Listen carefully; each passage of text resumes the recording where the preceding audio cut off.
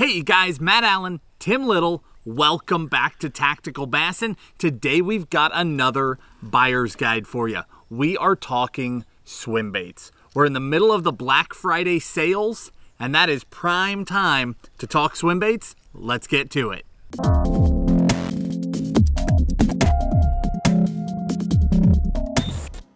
Hopefully you guys have been following along the buyer's guides. We just covered all the rods and reels, all the different price points. If you guys didn't get a chance to check those out, we'll leave a link to those down below in the video description.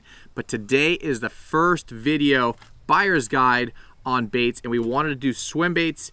Even though Matt just did a complete in-depth video just a couple weeks ago, this is gonna be kind of the cliff notes. You know, we're gonna give you the baits that we use all the time, and yeah, those of you guys that want to get into swim bait fishing, this stuff will get you covered either soft baits, hard baits, glide baits. Why don't you kick it off? Let's do it. You know, these are just a handful of the baits that we covered in that video, but if you want to get into swim bait fishing, the Black Friday sales are a heck of a time to do it. Good time to start, yep. Swim baits can be pretty expensive, especially compared to other tackle. So getting in on a sale is prime time to do it. So essentially, we'll break this down into three groups. You've got what we'll call open water fish, and those are typically the fish that are eating trout, kokanee, things like that. Then you've got fish that are feeding on bait fish. That typically happens near the bottom, near the shore, around cover. And then we've got those that feed on bluegill. So three categories. Talking open water first. We picked one open water glide bait, one open water soft bait. This is the Bait Sanity Explorer. Comes in a bunch of colors, comes in a beautiful trout pattern. I grabbed this one because this is their newest color. This is their raw color. It's essentially bone. And I grabbed this because bone is an amazing striper color, and I'm so glad that this bait finally comes in a really, really good striper color because of our history with this bait. My PB came on the Explorer in the trout color, but the Explorer is an affordable open water glide bait. You can spend hundreds of dollars on glides that have that big wide swim, and here you're doing it for a fraction of the price. This is a really good bait that I've had a ton of success with the past few years. Yeah, swim baits can get crazy price. I mean, you can spend several hundred, if not $1,000 on baits. Right. So we picked baits that are readily available, and down below in the video description, we'll pick one or two of our favorite colors in all of these. Perfect. That way, you guys are covered. So sticking with that, open water, trout eaters. Obviously, you can't go wrong with an 8-inch Huddleston. Two different ROFs, which is rate of fall. Typically, if you're going to be casting and reeling, you know, I like to go with an ROF 5. If you're going to be fishing a little bit deeper, go with a 12. If you're going to be fishing on bottom, go with a 12, just creeping it on bottom. But it doesn't get much better than that. I mean, that looks like an 8-inch trout. I mean, I don't know how many hundreds of double digits have been caught on this bait right here, but a lot. So if you don't want to go with the glide and you want to go with something you can cast out, swim it on bottom, swim it mid-column, the Huddleston 8-inch is a must. That's about as proven as it gets. Yeah. All right, next up, transitioning into more of those bait fish eaters. That can be shiners, that can be herring, that can be hitch, it could be shad. All of those fish that bass run around and ambush, you start switching to a different action. You want tighter actioned baits. You don't want that big giant glide. You need that in open water. Again, this is the cliff note, so we won't go super in depth about it. We will link that other video down below in the video description too. If you guys haven't had a chance to go watch it, all of this stuff is very in-depth. Yes. So these are tighter action baits. These are baits that'll get twitchy. They'll get reactive. You can pop that rod tip, get them to turn, get them to move. This guy right here is the G-Rat Sneaky Pete. We did a top 10 baits video last week. This was one of the top 10 baits of the year. It's a bait in this color, is a bait that we have just smashed with this year. It's got a very hinged action. So when you're working that bait, it's pretty aggressive in its swim. It's got a lot of sound to it. It works really well around the country. Parts of the country where you're not necessarily thinking clear water, trout eater, suspended fish, right?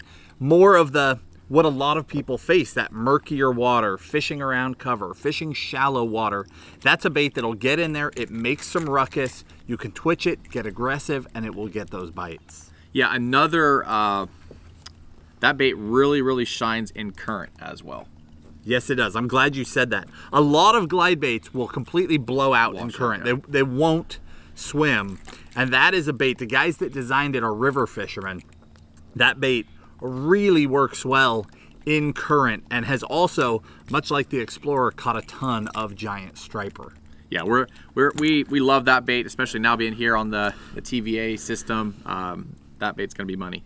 Now, if you guys have followed us for a long time, you guys know that we absolutely love this guy right here. This is the S-Waver 168.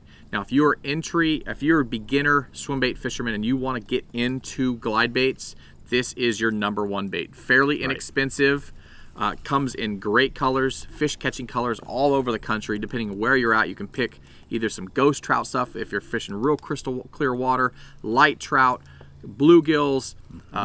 I mean, they have great colors, but the 168, just like the Sneaky, just catches a ton of fish, big fish, multiple double digits, and giant spotted bass, giant smallmouth. Right. I mean, it does it all. It's not a giant bait by any means, but it gets giant bites, and it's very easy to fish. And probably the #1 thing is you don't need specific swim bait gear to throw this. You can throw this on your favorite jig rod or your kind of lighter heavy action rod, like a 734, something like that. But again, very easy to fish. Cast it out.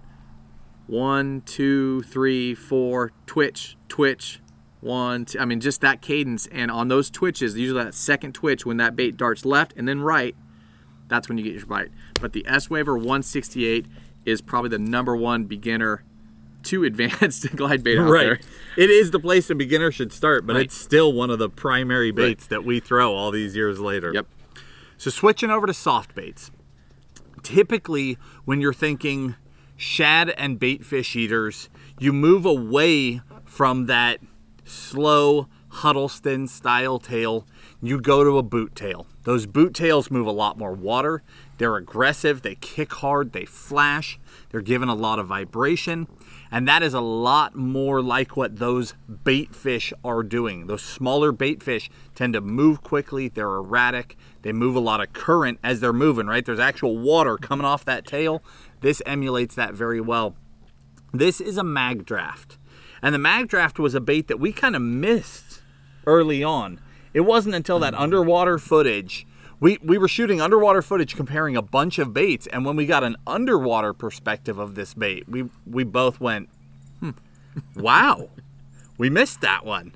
So we've worked it into the arsenal a little late, honestly, but the mag draft 8-inch, it also comes in a smaller size, but I really like the 8.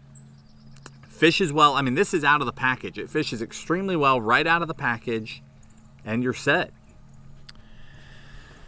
Next bait up for me is going to be this guy right here. This is a Scottsboro tackle. This is a 6-inch swim bait. You know, you can get this in smaller sizes. You can get some of these baits in smaller sizes, but I feel like the 6-inch kind of is that transition size where you're really fishing for those larger fish, those bigger bites. But the Scottsboro tackle, this thing has looks really good underwater, a lot of side-to-side action. Pair that up or rig that with an 8/0 beast hook. But the benefit of this setup versus some of those other setups that are those other baits that Matt has talked about is the fact that it's weedless. You can throw this up through the tulies, up through your bulrushes, your laydowns, and fish effectively through that stuff without getting hung up when you can't with those other baits. But this guy right here is an awesome soft swim bait. So he nailed it right there. Let me see that bait. This guy, you're going to fish up in the water column. Keep it up high, way up off bottom, and call the fish, and they will come up to get it.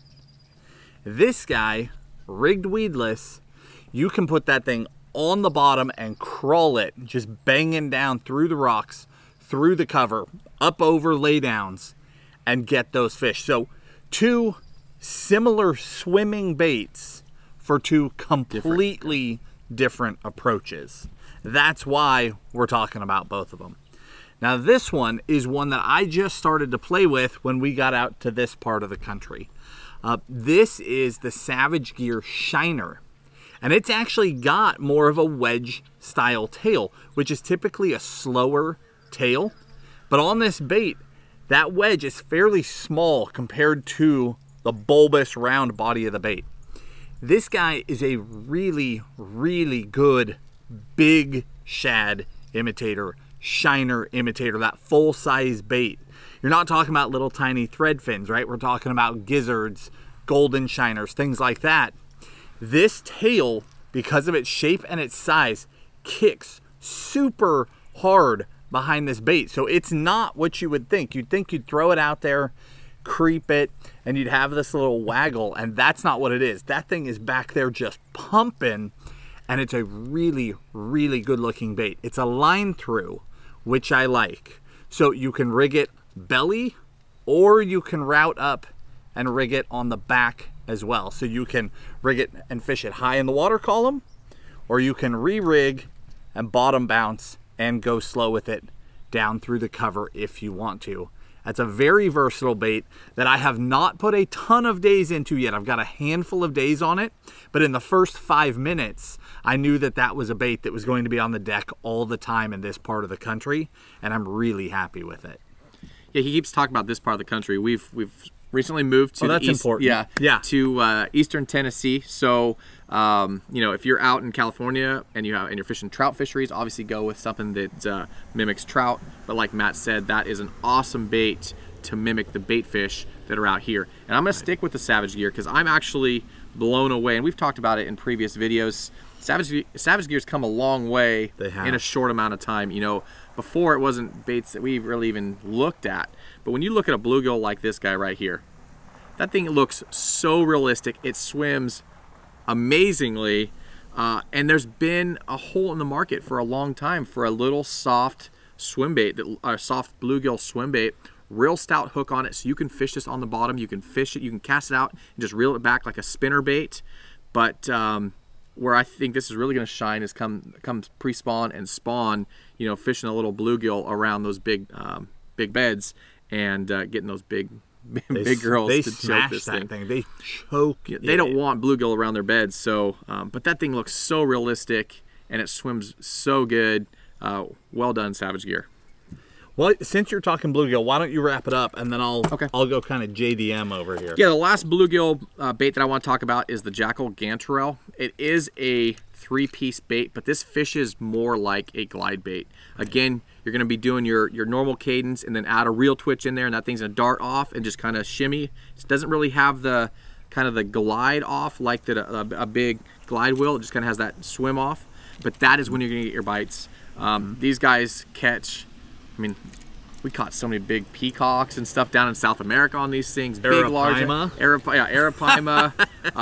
We have thrown the heck out of this bait right here, and it is quickly jumping up into our must-have on deck. Absolutely.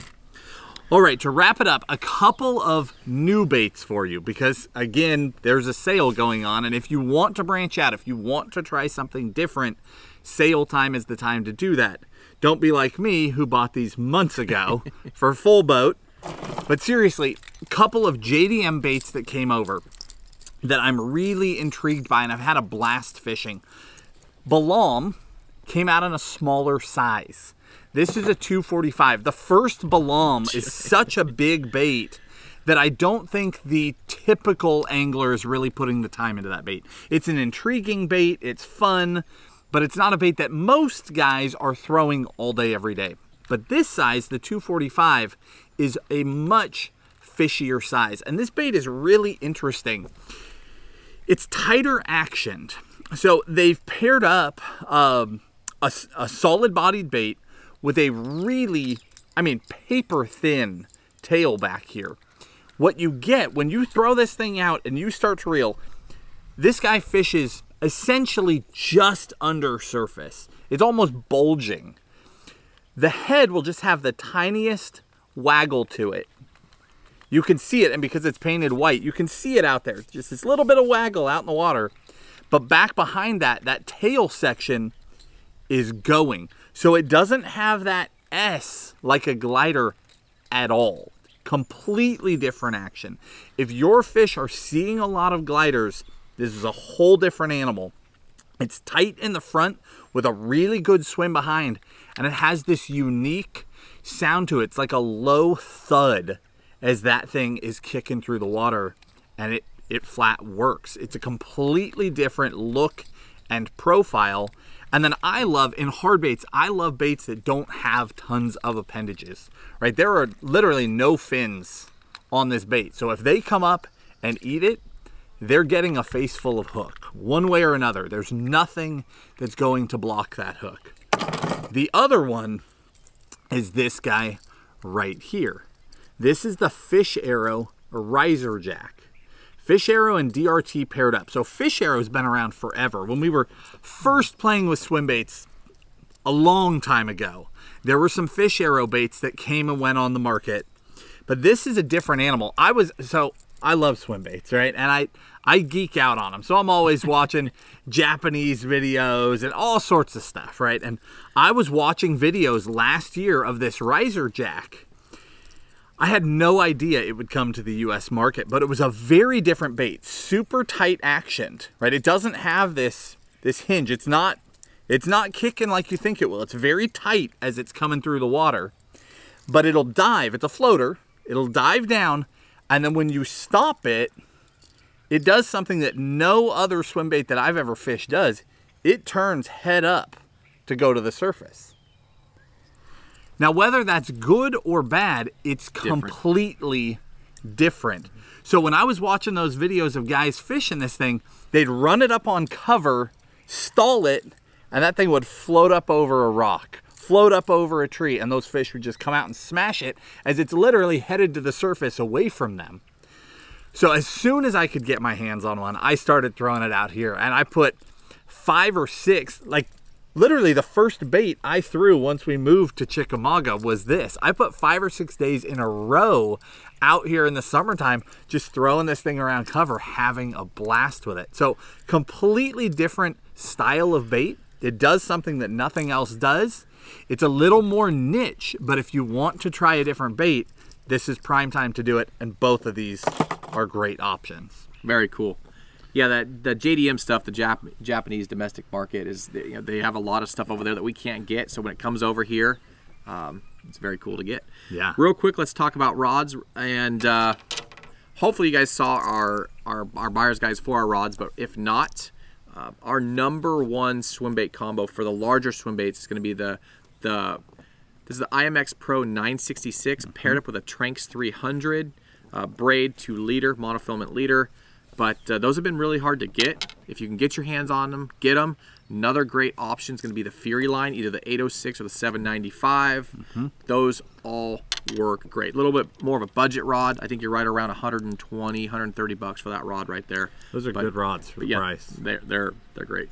So we'll link it, because you can't get our regular swim bait rods, and literally haven't been able to all year. We'll link you the Fury and a couple other swim bait rods. If you want to get a dedicated swim bait rod and you need one now, we'll link you some really good options. And then the other thing is, we always throw the Tranx.